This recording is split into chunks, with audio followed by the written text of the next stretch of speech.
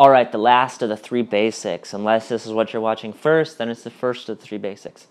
ISO. ISO basically represents the current sensitivity of your image sensor. Low ISO number, 100, 200, 400, is going to mean less sensitive and finer grain. Actually, probably no grain if you're shooting that low. And a higher ISO number, such as 3600 or 7200 and so on and continued, means a more sensitive sensor and more visible grain. That's pretty much all there is to ISO.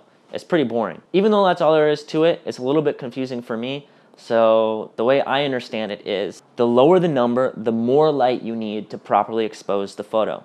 The higher the number, the less light you need to properly expose the photo. Does that make sense?